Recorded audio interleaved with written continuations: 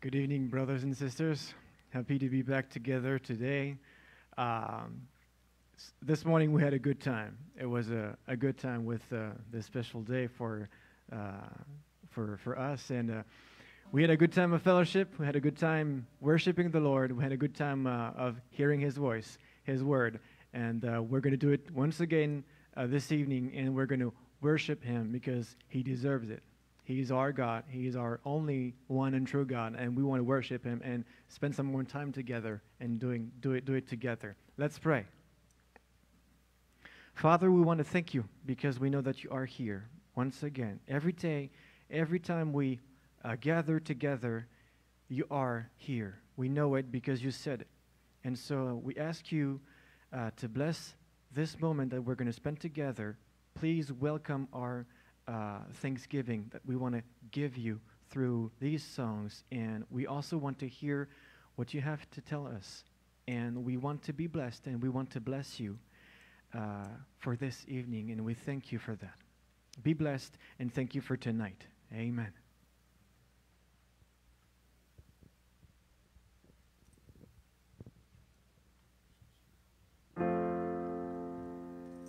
We are Your church, Jesus.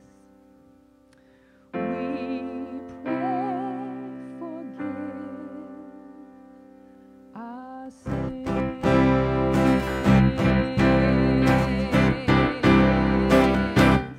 Build Your kingdom here.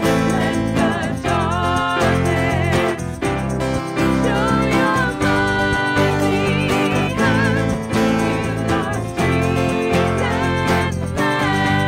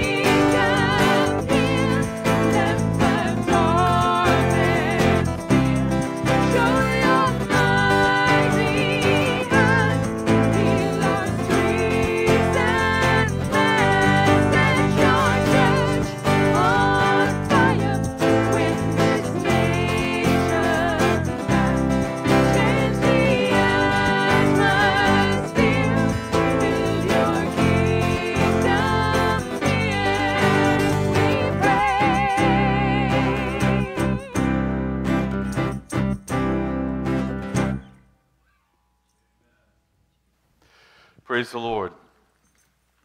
We're going to share a couple announcements here to get going. And it's so good to have all of you with us tonight to be able to join us in our worship service. We're just believing God to do His work in us and through His Word. As we worship Him, let's allow Him also to speak to our hearts and lives. I just want to start off here real quick with our tithes and offerings, the three different ways that you can give to the church. Obviously, there's a fourth way. If you come on Sunday morning, you can give your offerings at that time. Another way is through our online giving at childfirst.com/give. You can give online that way. You can drop also your tithes and offerings off at the church Monday through Thursday at the church office between 9 a.m. and 1 p.m. Sister Kimberly usually is here during those times, and so you can do that, or you can mail it in to our P.O. Box 248, Chowchilla, California. And those are the different ways that you can participate. The announcements that we have, just want to share with you. The very first announcement is the Humboldt property renovation project that we're working on. We have a goal of $7,500 to raise. We've raised around $5,200 right now, and so there's around $2,300 yet to be raised in order for us to complete this project. And so if you haven't been able to give as yet, would you prayerfully consider how the Lord might use you to help us with this particular project? We're moving ahead. Things are making progress, and we hope that by the end of November, everything will be put together, and we'll have everything completed at that time. Wednesday morning is the women's prayer group. If you're available, women, come and be a part of this. It's on the church playground, and there's a time of fellowship, a time of prayer for needs that are specific to the church and also specific in your life. So we invite you to come and be a part of that. Wednesday evening, Royal Rangers and Impact. Girls are going to be meeting at 6 p.m. on the playground for the girls, on the Humboldt backyard for the Rangers. And so we invite you to be there and to bring kids, invite children, invite young people. If you have your grandkids or whatever that don't have anything to do, this would be a good opportunity for them to come and to be ministered to and to have a good time. Also, Wednesday night we have our Bible study at 6:30 p.m. right here in the sanctuary via online, Chowchilla First Assembly of God, our Facebook page. And Pastor Mikael is going to be sharing again on the topic of love for God and fear of God. And so we invite you to be a part of that. It's going to be a blessing for all those. It's already been a blessing, and we're going to continue to receive from God's Word.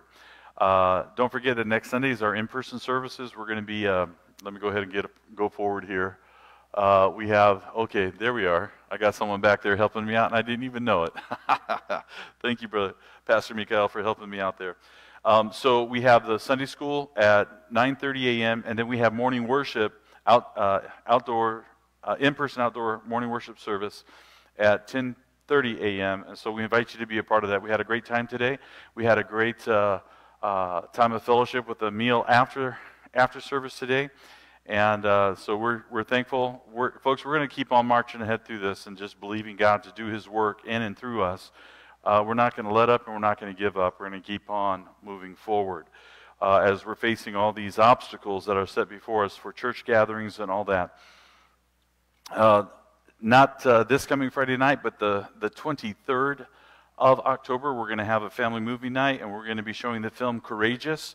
It starts at 7 p.m. to 9 p.m. We want to invite you to come. Invite a friend. You can see Brother Randall or Sister Kimberly for the where you could pass out particular flyers that address this particular evening. It's to reach out to the community as well as to be a blessing for the body of Christ. It has a double function. And so we invite you to come and be a part of that. That again is on the 23rd of October. Let me just share something with you. This week I was able to download and print off certain items that were given to us regarding the district of the Assemblies of God's response to all that's been happening here. And it has been a challenge, I should say.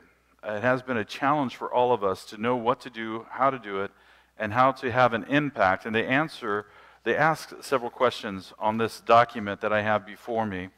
And as I'm looking, here we go. They deal with the theology of faithful disobedience. They also deal with the question of constitutional issues arising from or affecting the decision that we are going to make, because there's decisions that churches are making already. The effect on the church's witness in the community, and the legal issues and liabilities that the church and its leaders may incur. And so these are the 4 questions that they answer in 4 different documents. And the one that I was looking at today, the very last sentence of this document, a 9-page document, it says simply this: the remedy to COVID, division, economic difficulties, and disaster, talking about the fires, the floods, the hurricanes, is not found in a vaccine, or the ballot box, or the treasury. The remedy for all these things is found in widespread repentance and return to the Lord. Widespread repentance and turn to the Lord. And he talks about, in this particular document, this here answers question number 3, the effect of the church's witness on the community.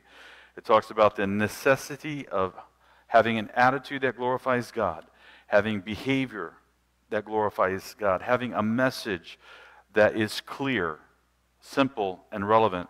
And also, in talking about this, keeping our message centered on Christ. You see, folks, I'm not a politician. I'm called to be a servant of God. And some of you would like me to be more political, and I understand that, but that's not what I'm called to be. Now, I will state my case on issues. I will state my case on looking for those people that represent who we are. I get that. That's part of it. But I'm not going to use this pulpit as a political pulpit. That is not my calling. God's called me to be a purveyor and a communicator of this word, and that's what I'm called to do.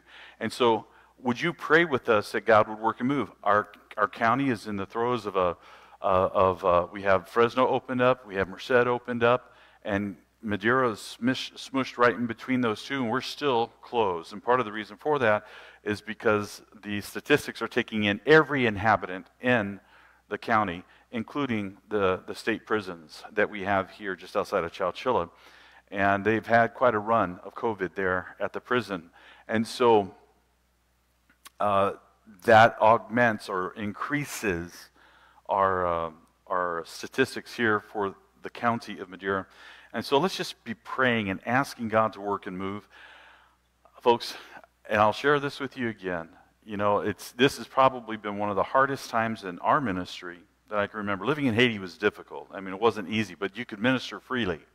But living there was difficult. Just the lack of electricity, the poor conditions, and all that was difficult. But this time, though, on top of that, all that we were experiencing in a worldwide sense, and then also the political issues, the social issues, and everything that we're facing as a country, it has become a very challenging time. And with God's help and with His grace, we're going to make it through this. Now, there might be some things that will look different on the other end of all this. I don't know how that's all going to pan out and how that's all going to work out. But would you pray for us? When I say us, myself and the leadership team of this church, that the Lord, the spiritual leadership team of this church, that the Lord would enable us to be able to discern His purposes and His plans. We need your prayers, folks. We can't do it without you, and we're asking that you would be with us. Took a little bit longer because I really felt like I needed to share these things with you tonight, and we're just going to believe God to do His work in a powerful way, and may God touch lives. Like I said, it's not the election, it's not a vaccine, it's not somehow an economic boom that's going to change our nation. It's a heart transformation that can only happen through Jesus Christ that's going to bring about real and lasting change. So let's continue worshiping the Lord now as we move in that direction and praising His name and giving Him the glory that He so rightly deserves.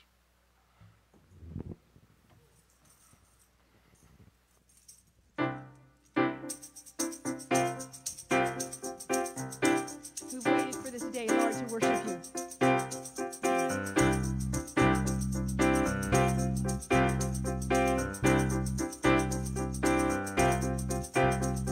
We've waited for this day. We're gathered in Your name. We're calling out to You.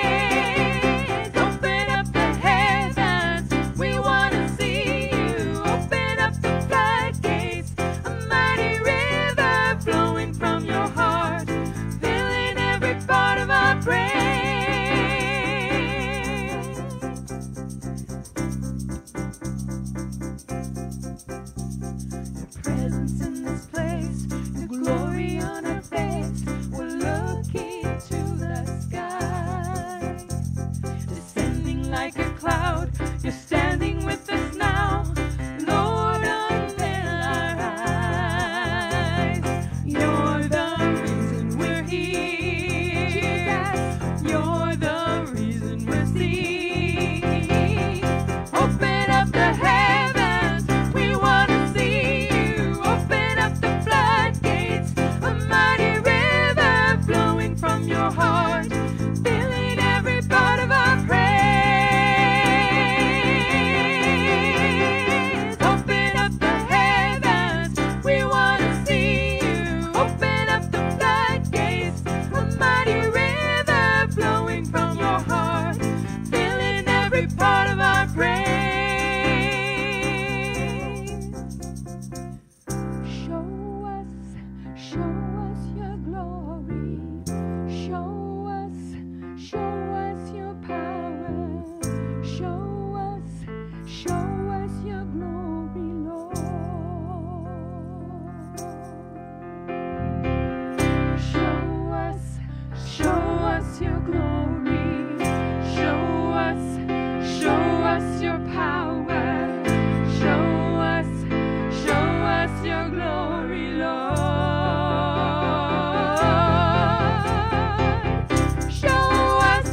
Show us your glory. Show us your power. Show us your glory, Lord. Open up the heavens, we want to see you. Open up the floodgates, a mighty river flowing from your heart, filling every part of our praise. Open up the heavens, we want to see you. Open up the floodgates, a mighty river flowing from your heart, filling every part of our praise.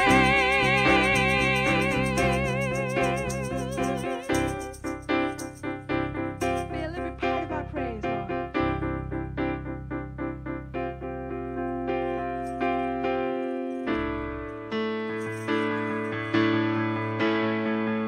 For you are great, you do miracles so great. There is no one else like you. There is no one else like you. For you are great, you do miracles so great. There is no one else like you. There is no one else like you.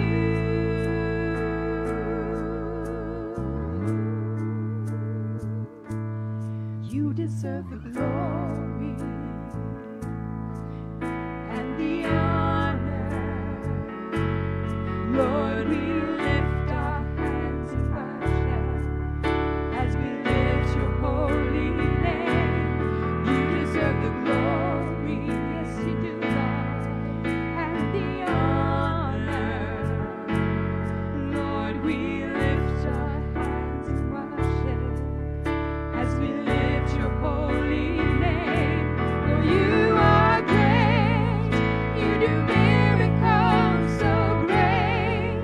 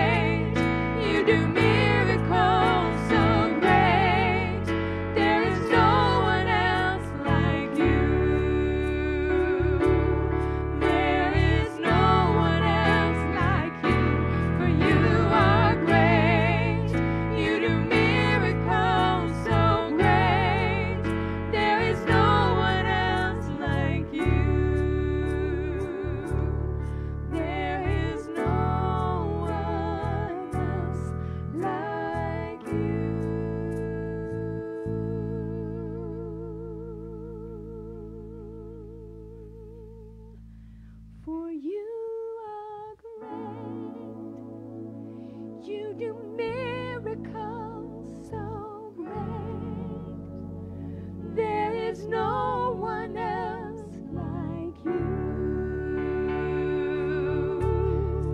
There is no one else like you, for you are great. You do miracles so great. There is no one else like you. There is no one else like you.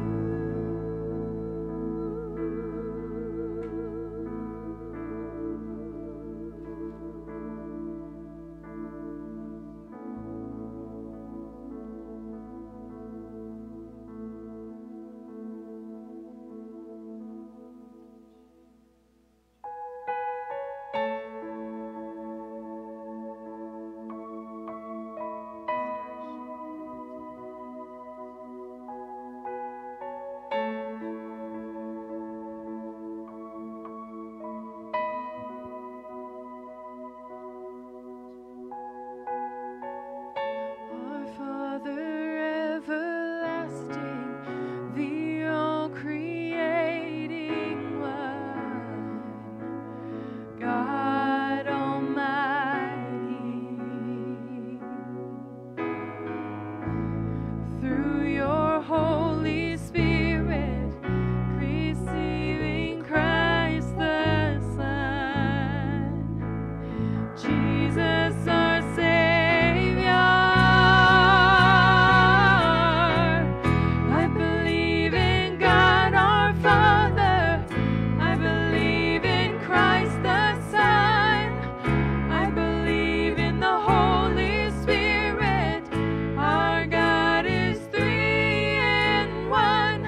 I believe in the resurrection, that we will rise again. For I believe in the name of Jesus.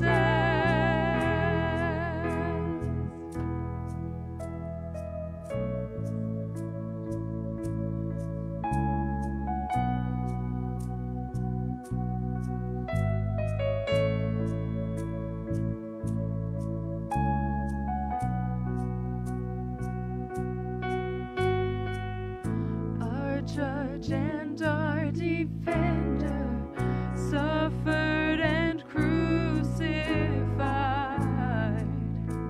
Forgiveness is in you. Descended into darkness, you rose in glorious light, forever seated high.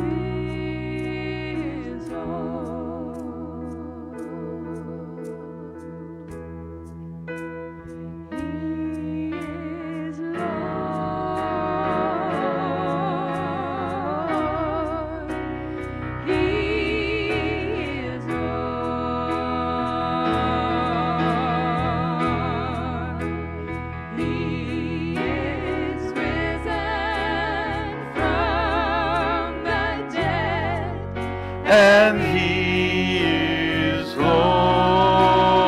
Yes, He is Lord. Every knee shall bow, every tongue confess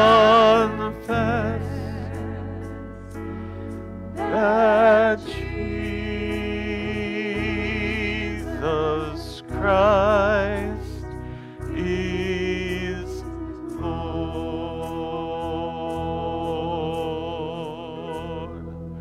As with that confession on our mouth that you are Lord, tonight we come to you, Father God, trusting you to do your work in the hearts and lives of your people, Father God. Lord, I pray for our brothers and sisters who are part of this congregation that are struggling in their physical health. Lord, we've been praying for Brother Kenny, and I thank you so much for all that you've done for him.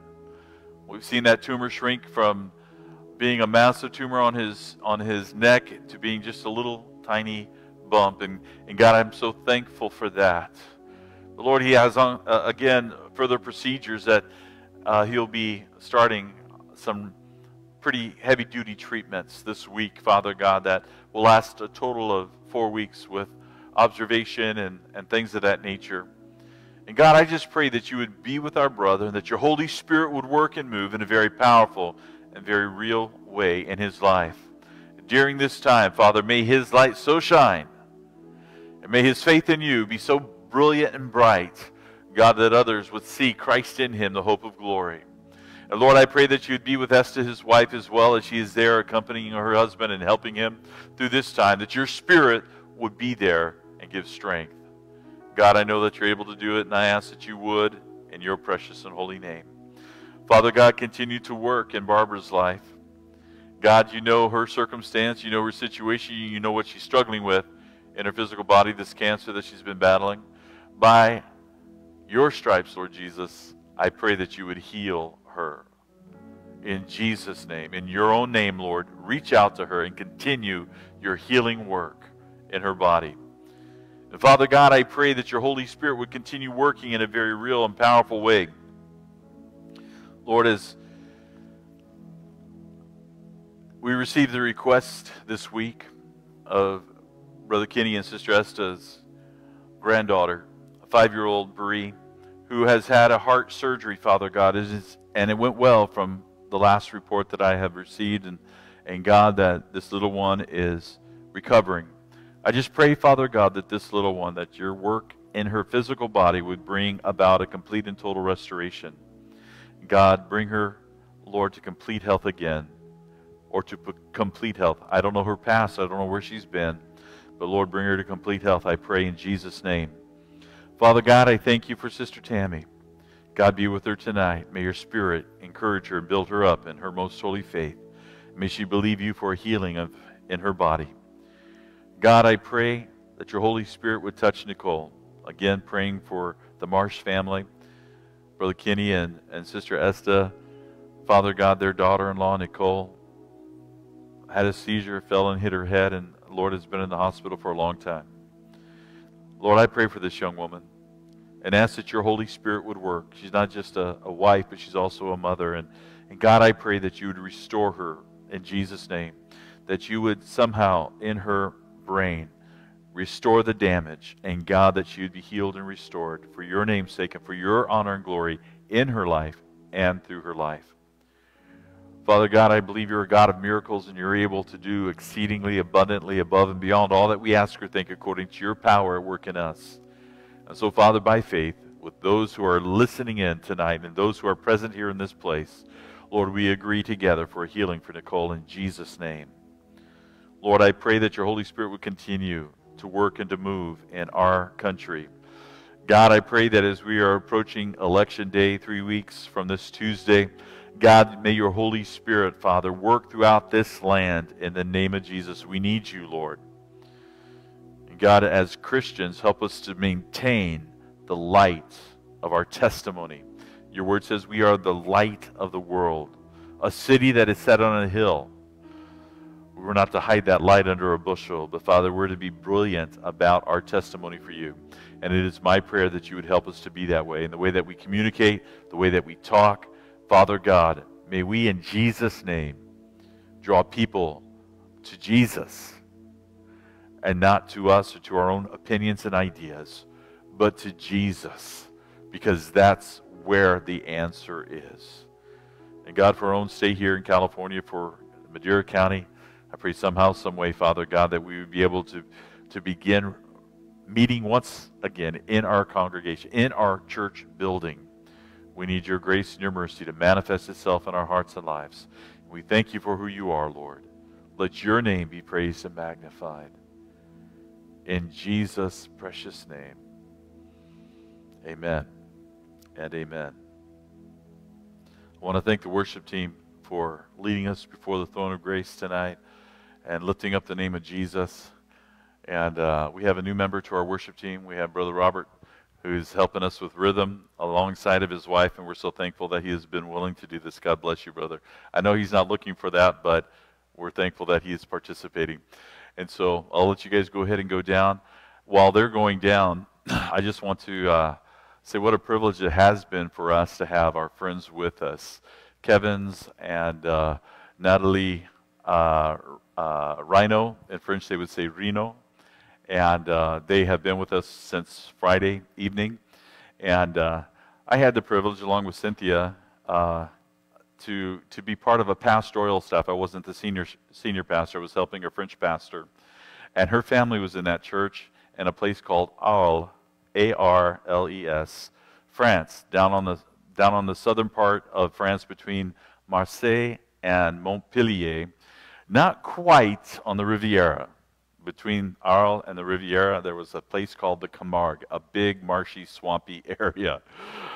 And they had probably 100 billion mosquitoes there for every human being on the planet.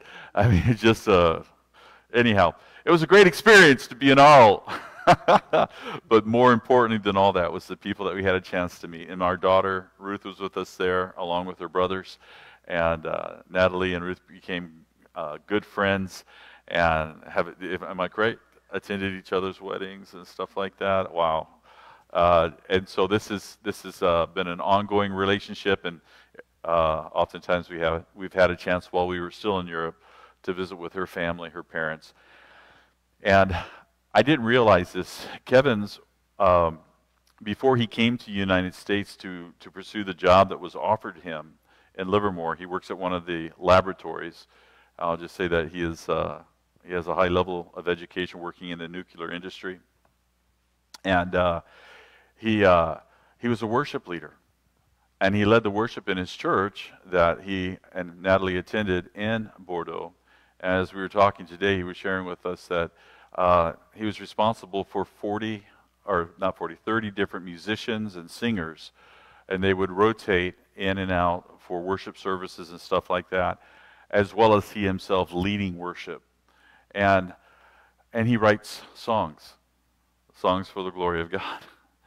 And since he's been here, God has given him some English songs, and he has written them.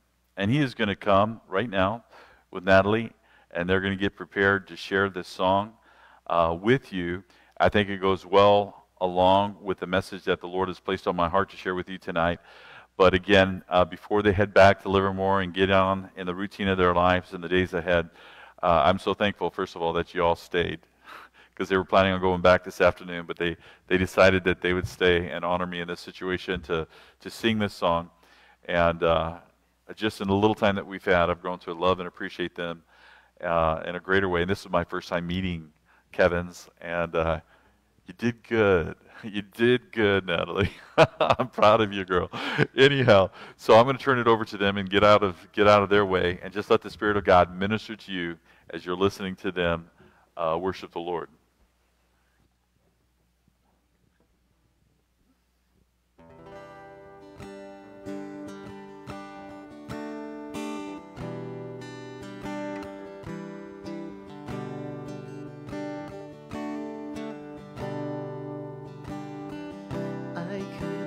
Plans, but Lord, you define my steps.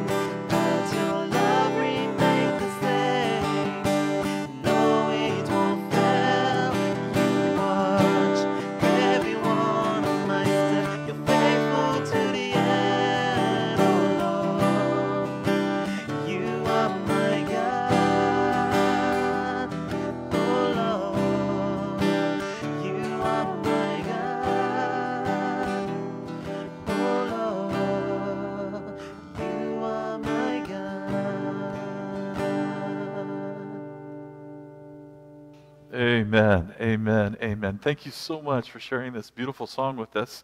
And continue writing, not just in French, though, also in English. He gives and takes away, but blessed be His name. And that is our attitude, and that's how it should be as Christians.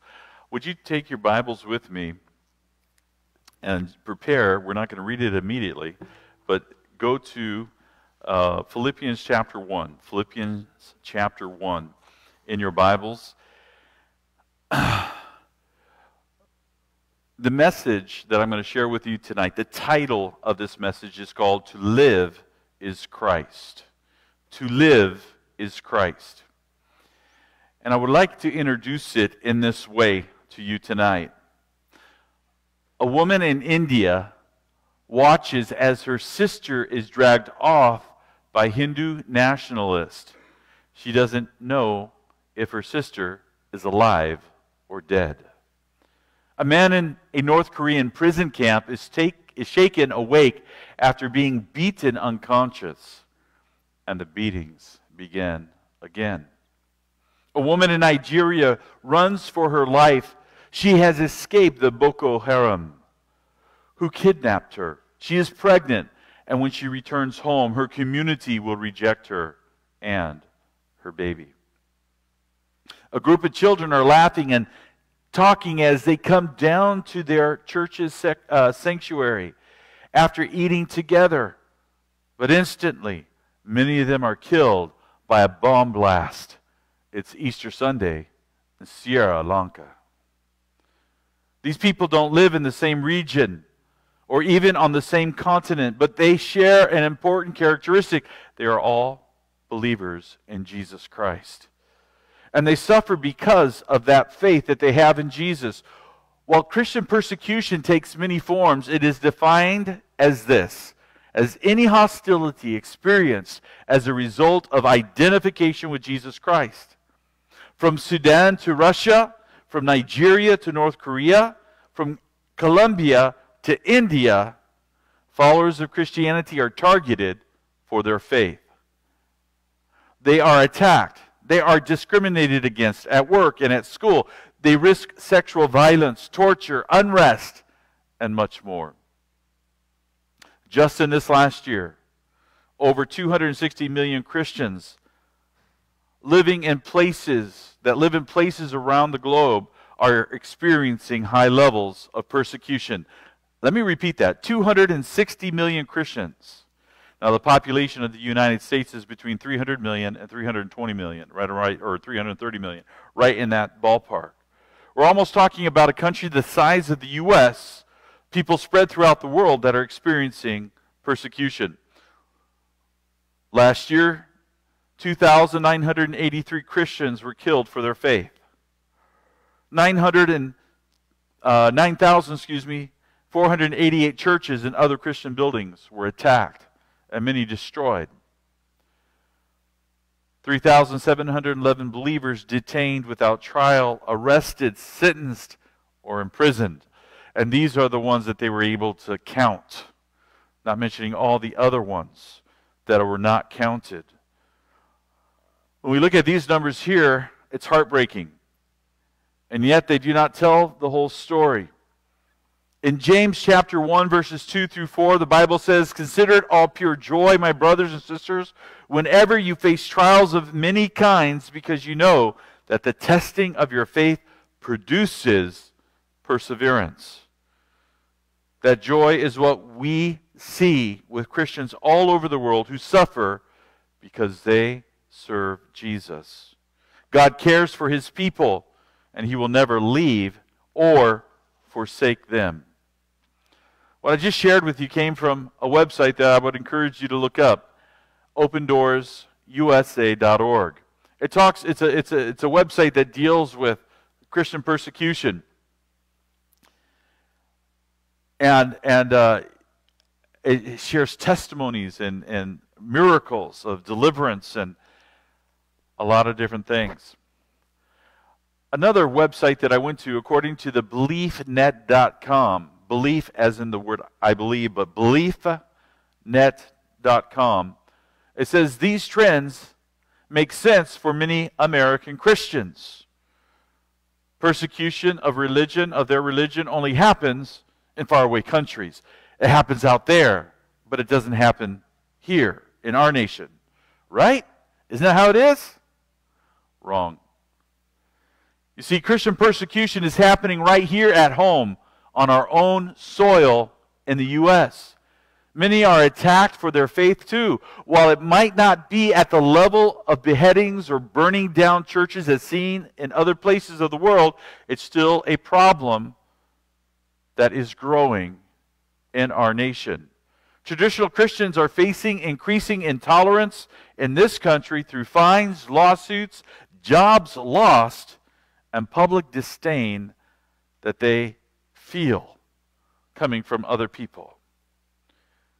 Whether it be political persecution in the halls of power, intellectual persecution in our country's universities, or in our public schools, or be it economic persecution through lawsuits and jobs lost, American Christians are increasingly faced with persecution right here in our own land, here at home.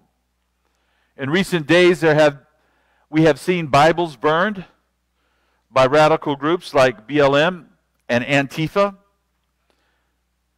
They have called for the overturning of our political system and our cultural system in favor of a communistic system that makes the masses subjects and slaves of the power brokers in our country. That being the politicians, the billionaires, and the criminally minded, the woke crowd. Politicians and judges have been grilled, those who have run for office, political office, and judges that have been vetted to become a judge in a certain court. They have been grilled for their religious beliefs and made to feel that they are unworthy to serve their country because they believe in Jesus and follow Him faithfully.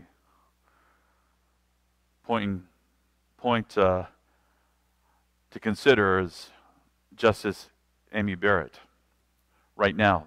They can't find anything on her, so they're lambasting her for her faith.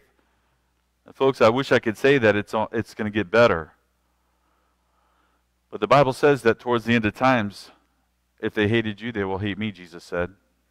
And we're seeing that happening in our world. Christian students and teachers find themselves under constant scrutiny for their faith and are often told emphatically to keep their beliefs to themselves or suffer the consequences of public repudiation, expulsion, and or losing their jobs for those who are professors or teachers' assistants. As Christians, our hearts are broken and angered to see our great nation plunge into the depths of moral decadence and political corruption. That was so much pointed out to us this morning in this morning's message that Pastor Mikael shared with us. The descent into idolatry, and the end game is complete moral decadence. You do whatever you want to do. With your body, there is no right or wrong. It's an unbridled sexuality in every perverse way that you can imagine. And folks, we're there. We're there in this land. It grieves my heart when I see young people who can't even identify who they truly are, and having adults tell them that if they believe they're a cat, they're a cat. If they believe they're a dog, they're a dog. If a man who is 56 years old believes he's a six-year-old girl, he's a 6-year-old girl, and a family can adopt him as a child, as if he were a child. And we have people, adults, doctors, PhDs, we have psychologists, we have psychiatrists, we have all these individuals who are saying, that's good, when it's in total opposition to God's created order. What can we do? What can we do with all this? In the face of such persecution, we who possess a true and living faith in Jesus Christ, we need to heed the words of the Apostle Paul. For me to live is Christ. For me to live is Christ. There is so much temptation to be sucked into the philosophy and mindset of what's going on in this insanity in our nation. It's there. How many people who just a few years ago would have said, no, that's wrong, and today, oh, that's cool, that's good. We've changed our opinions. We've changed our ideas to match that of the world. I beseech you, therefore, brethren, by the mercies of God, that you present your body a living sacrifice, holy and acceptable unto God, which is your reasonable service, and that your mind would be conformed, not to the world, but be conformed to the Word of God. You see, today we're living in a time, and you must be careful. We must be careful as believers in Christ not to fall into that slippery slope of idolatry where we create a God in our own image rather than following the God that gave us His blueprint for life in the Bible. This book tells us who God is. It's not some theologian who lives in his ivory tower at one of these seminaries like Harvard Seminary or Princeton Seminary. Yes, those schools are called universities today, but at one time they were seminaries, and they still have schools of religion on the inside. And theology is just simply the study of God. It doesn't necessarily mean that everybody who studies God or the idea or the concept of God is a true believer. And they continue, and brother, you shared with me that article of a supposed theologian who was saying that people who are not pro-abortion really don't know what they're talking about. It's taking this word and basically ripping pages out. We don't need that, don't like that, and we choose to make God who we want Him to be in order to placate or chase away what we would perceive as guilt and condemnation. Don't condemn me is the mantra of many people. Don't condemn me. A woman living with a man that's not her husband who says she's a Christian, don't condemn me. Don't judge me. But Paul says judge righteous judgment. Judge righteous judgment based upon the book. And obviously, when we talk to people who have fallen spiritually, we do it in a spirit of meekness and gentleness, not in a spirit of harshness and critical. The Bible is very clear. You who are spiritual, restore such a one in the spirit of meekness, the spirit of gentleness. You see, folks, the temptation today is to mix it all together. And I think that's maybe, we have to be careful, because in the church, are we serving more than just the God of the Bible? Or are we serving also gods that we have fabricated for ourselves, like the Israelites did in the book of Judges? And that slippery slope from creating an image to represent God, when God says, don't create any images for me. And then we create an image in our minds. And then we begin to embrace other things like Hinduism and Islam and this and that coexist. Have you seen that bumper sticker on the back of vehicles, on the windows? Coexist, all these religions. Just grab a little bit here. It's like a smorgasbord of religions. You just pick and choose what you want, put it all together, and that's good for you. Jesus said, I am the way, the truth, and the life. No man comes to the Father except by me. The Word of God in John chapter 14, verse 6 is very, very clear. Let's look at Philippians chapter 1, verses 21 through 30. Now I'll be reading out of the Amplified Bible. The Amplified Bible will have some expansion on the meaning, so it will be able to give us a little bit deeper insight into what Paul is saying here, a little bit deeper understanding. In verse 21 it says, for to me to live is Christ. He is my source of joy, my reason to live.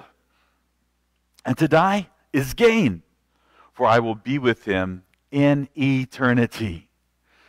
So for me to live is Christ and to die is gain.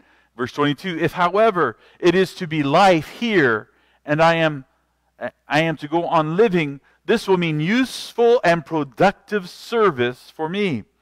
So I do not know which to choose if I'm given that choice.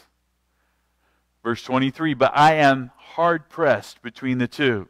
You see, Paul is in prison at the time of writing this letter to the Philippian church. He's in house arrest at this moment in time. He's chained to a Roman soldier all the time. So it's not like he can just get up and go wherever he wants. He's in that type of environment, and he's wrestling in his spirit, saying, boy, to live is Christ. He wasn't going to change who he was going to serve and honor. But he was thinking a lot about heaven at that time. He was thinking a lot about the reward in heaven. Folks, I know sometimes as we come towards the end of our lives, we should be thinking a little bit more about heaven. But, as I've said before, the Apostle Paul had served the Lord and had traveled and had ministered by this time over 30 years as a missionary, traveling the Roman Empire. And so he's experienced so many different things, but he's remained faithful to the Lord. And he says, if I live, it's for Christ. If I die, it's to be with Him. Wow. His example. So he's hard-pressed between the two. He says, I have the desire to leave this world and be with Christ, for that is far, far better. Yes. How many times some of us have thought, Lord, you can just come and get me. Can you just rapture me? Or Lord, can you just come and get me with all the stuff that's going on in the world? Even so, like John the Apostle said, even so, Lord Jesus, come quickly at the end of Revelations. And sometimes we get to that point in life where, Lord, please, sooner than later. Sooner than later. Verse 24, yet to remain in my body is more necessary and essential for your sakes. You see, Paul is deciding at this point in time, at this junction in his ministry, he's being held as a prisoner in house arrest, under house arrest, attached to a Roman soldier, and there at this particular situation, he is struggling with, do I go? Do I wish to go? That's far better. But then, his heart for the churches and the believers that God has used him and others to plant and develop says, no, it's more profitable, it's more necessary and essential for me to remain alive for your sakes. Verse 25, since I am convinced of this, convinced of the fact that the Lord wants me to remain, I know that I will remain and continue with all of you for your progress and joy in the faith. So your rejoicing for me may overflow in Christ Jesus through my coming to you again. Powerful. Listen, I'm convinced that God wants me to hang on. And we know that Paul was ultimately released from this imprisonment, and that he found himself during that time, some people believe it was at that moment in time when he made a trip to Spain. Now these are all conjectures. There's not any solid evidence, but he expressed his desire to go and to visit the country of Gaul, which at that time represented the Spanish area. Our French brothers and sisters might argue with that, but anyhow, that's what people were thinking, to go to Spain. In this particular situation, Paul felt that God had work yet for him to do for the body of Christ. And he wasn't going to give up, and he wasn't going to throw in the towel. He wanted to be available. You see, he never retired from ministry. He never retired from ministry. He was forced into retirement in a dungeon at the very end of his life. And even then, he was able to write letters and send letters out to the churches and to individuals because he loves the body of Christ. He loved the body of Christ. And his whole goal was I want to see you progress in your faith and in the joy that the faith in Christ brings. And I want you to overflow with rejoicing when I come to see you again. Now he's talking to the Philippians here. He's talking to them.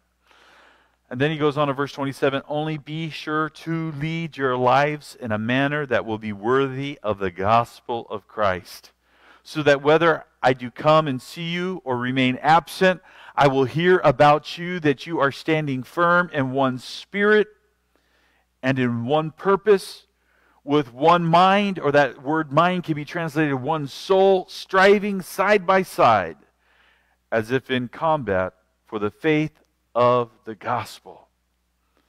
He's encouraging them. Lead your lives, live your lives in such a way that is worthy of the gospel. Folks, we're called to be witnesses and testimonies in this world to the gospel of Jesus Christ. Now, I know that we're not perfect. I get that. Steve knows that he's not perfect. There are issues that I deal with, things that I have to take before the Lord. It could be an attitude, it could be a thought, it could be actions, whatever it is. There's times I have to go to the Lord, like every believer does, when we have failed and when we have sinned, and say, Lord, forgive me. Forgive me. But the encouragement here is that we need to live in a way that is worthy of the gospel of Christ. Not living in this world of in-between, or creating a God that is not the God of the Bible, and then saying that we are followers of Christ, when the Christ that we follow is not the Christ of the book. You know, it's interesting. A Catholic man said to me, now, I say Catholic, most French people at a particular period of time, not all, but a lot of them had some influenced by the Catholic Church. They were either baptized into the Catholic Church as children, maybe they did confirmation, and then they were, they went through all that process that they go through in their first communion and all that. This man had not followed the Catholic Church for ages.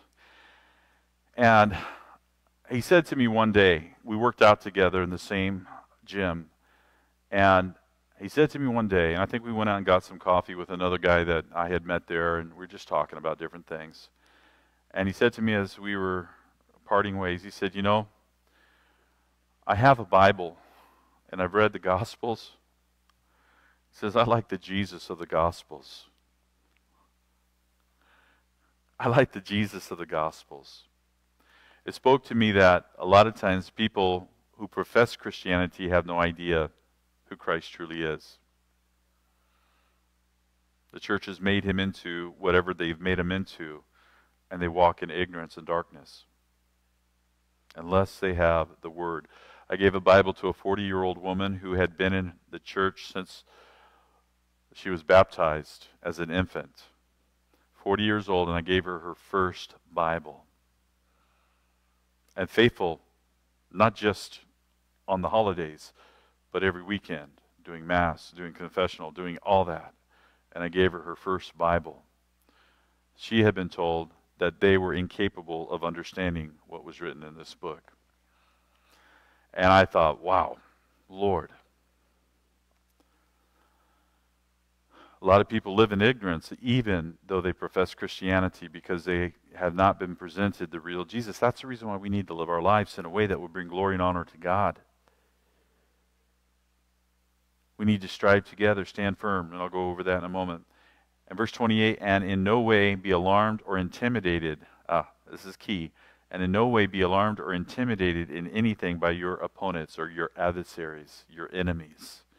For such constancy and fearlessness on your part is a clear sign, a proof and a seal for them that their impending destruction, of their impending destruction. We need to stand firm.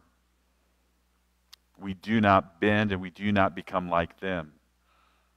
We stand firm, not in obstinacy and arrogance and all that, but in true, genuine faith in Christ, no matter what they say to us. A man was on the streets of I think it was either Minneapolis or on the streets of Portland, and he was witnessing. Now, he wasn't on the main thoroughfares where all the rioting was taking place, but he was on sort of an off street where people were sort of like a pass-through street, that people were going from one part of the riot to the other part of the riot, or manifestation or protest, whatever. And he was talking about Christ and their need for Jesus. He's a young man too, in his 20s, and he's communicating Christ. And the people were jumping into his face.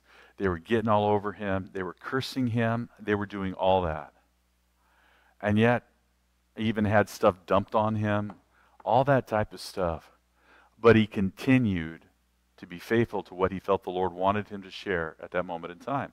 That's part of the hostility that we're facing in the world today, where people don't want anything to do with God. And thus, because of that, there will be a day when they stand before God and they will receive the judgment of God, just like the people in Judges who had refused God and then were judged by God. It's interesting that Paul says, and God turned them over to. 3 times in Romans chapter 1. God turned them over to. Those who refused to believe the truth, he turned them over to the lust of their flesh and all the subsequent consequences that come with that. Verse 29. Well, let me go on to finish verse 28. But a clear sign, when you live your faith and when you say you don't become alarmed or intimidated by your enemies, by our spiritual enemies, but a clear sign for you of deliverance and salvation, and that too from God. Having done all to stand, Paul says in Ephesians chapter 6, having done all to stand, stand. Continue. Now, the church last month, we had the chance to have a family movie night out in the playground area, and we watched Facing the Giants. Now, it was a football-themed type of film, and it was done well, and I coached football. I enjoyed it. But there was this one exercise where the young man was blindfolded, and he had to carry another fellow teammate on his back. Now, he was a big guy. He was one of the linemen and defensive guys. And he was supposed to carry him on his back for so many yards. And the coach was saying to him, have you given all you got? Have you given all you got? The team was struggling that year. They had already lost a couple games, and it looked like it was going to be another failed year. Have you given it all you got? And so he's thinking, okay, maybe I can go 30 yards. And the guy's on his back, holding on. It's not like riding a horse. They're back to back, and somehow they're able to stay balanced. And he's doing what we call a bear crawl. No knees on the ground, arms and feet, and that's it. And he's crawling. And the coach says, you can do more. You can do more. You can go further. You can do it. And when he's done, he says, have I gone to the 50-yard line? And he said, take your mask off. You're in the end zone. 100 yards, carrying a 180-pound guy on his back. He did it. You see, sometimes in our lives, it seems so heavy and so hard to continue to press forward in our faith in Christ. We feel the weight of everything that's going on. We feel the weight and the opposition of the enemy on us. But God is there to give us the strength that we need to continue remaining faithful to Him. You'll have family members. The Bible says that Jesus said to His disciples, and He says to us, that within our own families there will be members that will hate us for what we believe. And they'll say wicked things, and they'll say hurtful things. Stand strong in the Lord, and don't lose your faith because of what someone else says. Hold fast to your faith in Jesus Christ. You see, what we're facing in this world today is a persecution that is only going to get worse for Christians. Unfortunately, I wish I could say some of the documents that I've been reading that our district has made available on their website, as I'm reading those, and they're saying it doesn't look like it's going to get better. So we have to adapt and ask God what He wants us and how He wants His church to move forward in the midst of all this. Verse 29 says, "For you have been granted the privilege for Christ's sake, not only to believe and confidently trust in Him, but also to suffer for His sake." And verse 30, "And so you are experiencing the same kind of conflict which you saw me endure, and which you hear to be mine now." He's in prison. When he was among them, those of Philippi, among the Philippine Christians there, as he was there, he was thrown into prison. He was beaten. And they're in the inner prison. They're in the stocks and these things that prevent them from moving. And Paul says to Silas, his traveling companion, he says, "Silas, let's worship God." Now, if it had been me, I'd have said, "Paul, you sure? Because I sure don't feel like worshiping God right now. I'm not in a very comfortable position." And they begin singing praises to God. They begin to honor Him and glorify Him. And as they're worshiping the Lord, the earth shakes. The doors open in the prison. And God performs a miracle. The jailer and his family are gloriously saved. The start, really the first major family salvation taking place at that moment in time, along with the ladies that they had ministered to alongside the river there, who had heard the gospel and believed. And this jailer, those people made the foundation of a church that during their day had an impact on their world. They helped Paul do the work of a missionary. They sent him offerings. And Paul mentions that here. "Thank you so much. My God can supply all your needs according to His riches and glory." That's what he says to him after he has commended them for giving sacrificially so that he could communicate the gospel elsewhere. Oftentimes we like to quote that verse without the context. The context was out of a generous heart of the people for the work of God, that Paul could say with confidence, "My God shall supply all your needs." He shall supply all your needs. The main truth that I hope to leave with you tonight is simply we need to stand firm in Jesus when faced with persecution because of our faith in Him.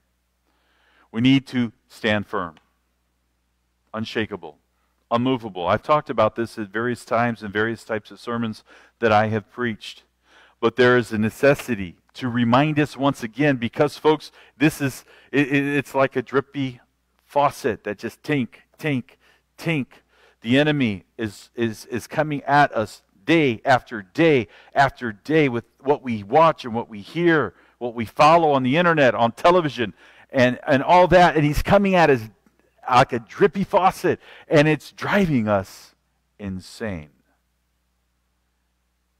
if we get our focus off Christ and get it on the circumstances that are taking place. You see, we need to stand firm in our faith in Christ. And if persecution should come to us personally in our own lives, and many of you have experienced persecution from family members and whatever, really in a way,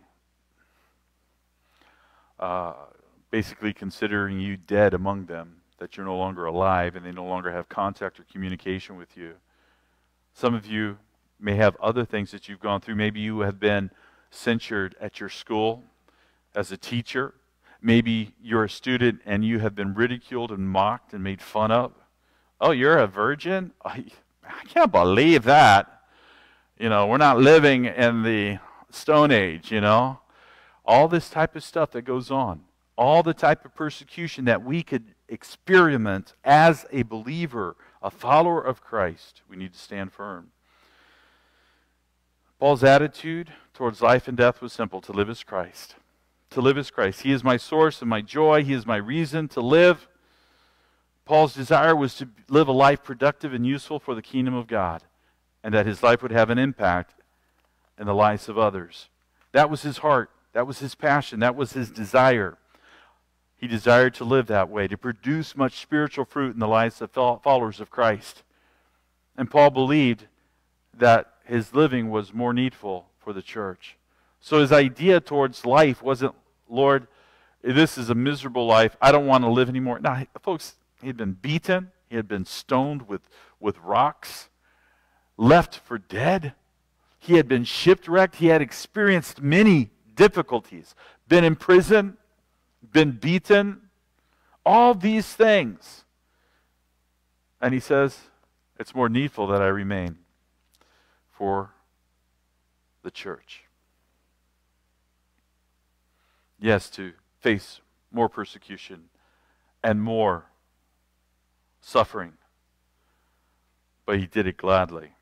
His attitude towards death was, if I die, it's a gain. If something happens to me, I'm with Christ for eternity. You see, we don't have to fear. Paul's earnest desire was to be with Christ, and he expresses that. He knows that his life is not dear unto himself. He's not out there doing things haphazardly. He's just simply going about the Lord's business. When I was in Haiti and the country was under manifestations and people were being shot and killed all over the place, every day as I needed to get up and I needed to go to the Bible school, and I had to drive through parts of town that were dangerous. And I remember looking at my wife and my kids and telling each of them before I left, I love you, not knowing whether a stray bullet might have my name on it or a mob or a crowd might attack me. And I remember I just felt I have to do what God's called me to do without living in fear. My life and my times are in His hand. In His hands. I am no hero. I am no hero. I just know I had to do what God called me to do and trust Him with it and trust my family to Him. There were times I saw bodies on the road, another body being not dismembered, but you could see the marks where machetes had cut the skull and had cut the body, and they were dead. You see people who alongside of the road, and one person had been shot, another one had been murdered, obviously murdered both of them, but one with a gun, one with a machete, and all this type of stuff going on, and I'm thinking, God, my trust is in you. My trust is in you. We may face that type of day again here in our own country, here in America, and even in Europe. For our friends who were with us and Pastor Mikhail and his family, we may face persecution where people will come at us or things will happen, dangerous circumstances and situations will arise. Are we going to be willing to say, Lord, my life is in your hands. I am not my own. For me to live is Christ, and to die is gain. To live and to serve the church was Paul's passion. He wanted to be used by God to have an eternal impact in the lives of other people. Brother Randall, what you do with Royal Rangers and Brother Rick and Sister Lynette and Sister Joy and others who are involved in working and ministering with children is not in vain. It is not in vain. Your life may be the only Jesus that they will experience. Live it with all the energy that you can for the glory of God, so that those children's lives will be changed. This coming weekend, our Royal Rangers are going to be going to a camp. And I'm praying that God will touch some. That these young men, some of them don't really know Jesus. I mean, Brother Randall and Brother Rick and one of the fathers, Mr. Maury, come and they are working with them. And I'm so thankful for these men's dedication. But some of them still haven't quite got it, haven't quite understood it fully. Some have, but not all. And I'm praying that during this trip, God will touch. Maybe God will call one of those young men to serve Him and to minister the gospel of Jesus Christ. Oh, Jesus, work and move. to live and serve the church? Is it our passion? Now, the church is not just the building. It's the body of Christ. It's serving the body of Christ in whatever way we can with the gifts that God has given us. Paul exhorts us as well as he shares his attitude towards life and death. He exhorts the Philippians, and he exhorts us today in verses 27 through 29. Our life should be lived in a manner that is worthy of the gospel of Jesus. Our lives should be characterized by the following. We need to stand firm in one spirit and one purpose. We need each other. Linking hands or linking arms in a spiritual sense. That we stand as one in the faith, encouraging and believing our brothers. There's not any of us that are better than anyone. We are standing side by side, moving forward and allowing God to do His work in our lives. We need to stand firm with one mind, with all of our heart, soul, and mind, with one mind, that we make this book our daily food, and that we are in one mind in what God's Word is saying to us, and not to be all over the planet with our thoughts, to stand firm in one mind. We are not going to lose faith. That's the reason why it's so important for us to be together.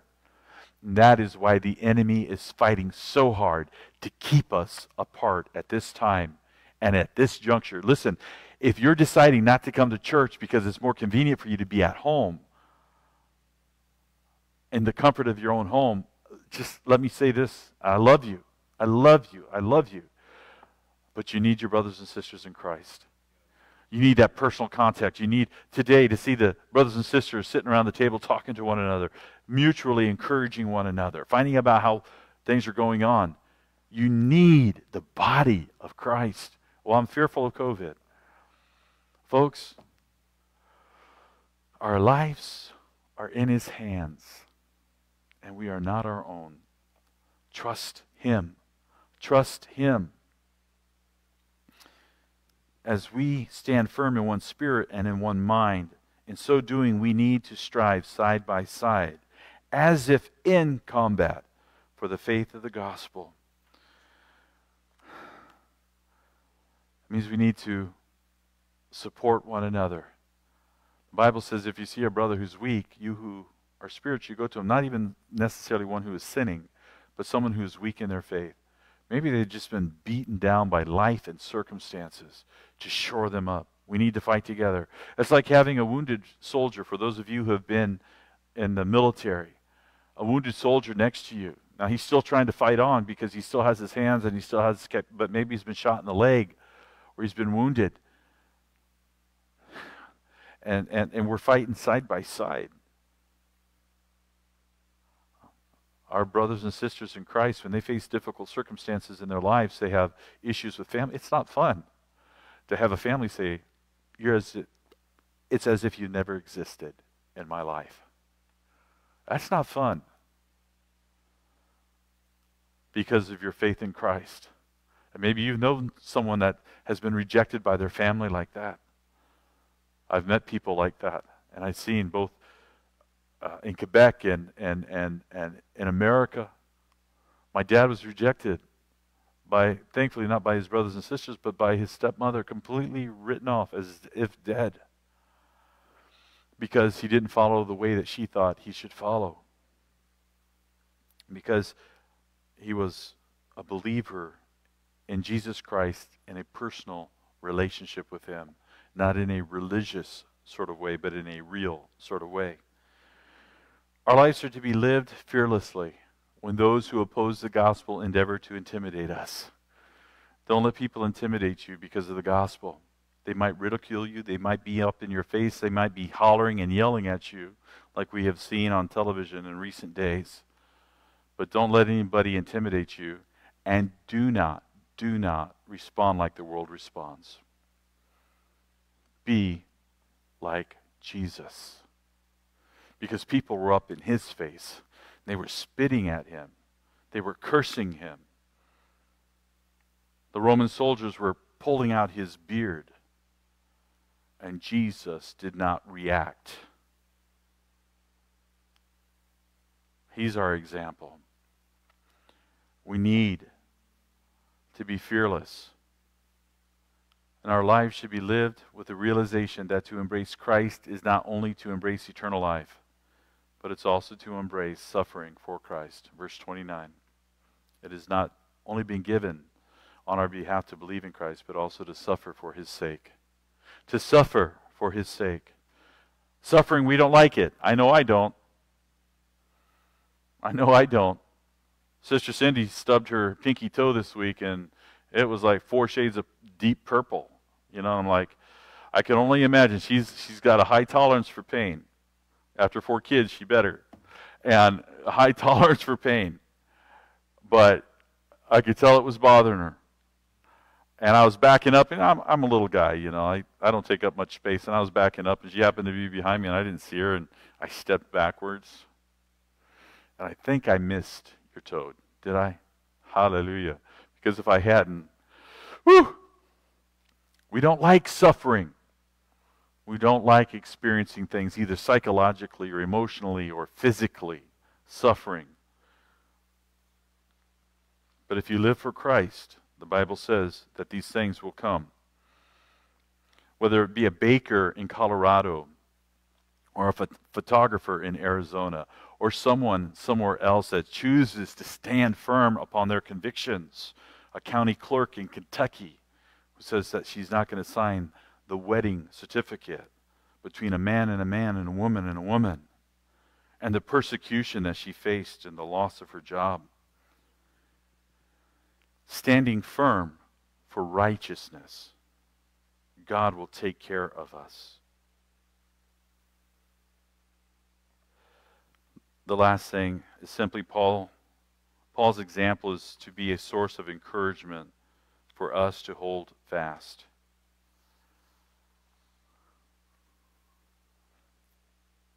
God used him in a difficult situation in Philippi to establish a church.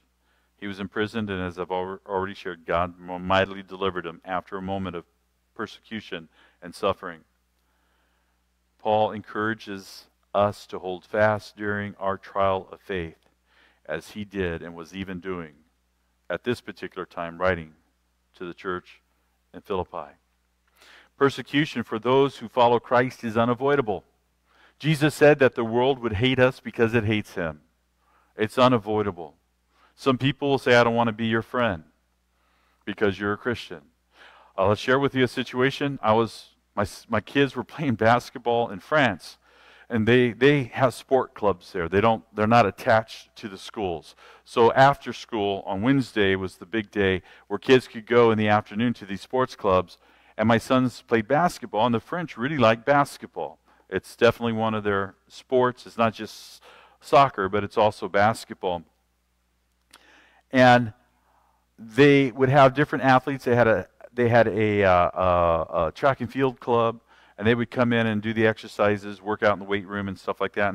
And the coach was older. He was in his 50s. At that time, I was in my 30s. And we would get to talking, you know. And he found out that I was American. And we did this for a couple weeks. Not real long conversations, just short here and there. And then one day he asked me, so what are you doing here?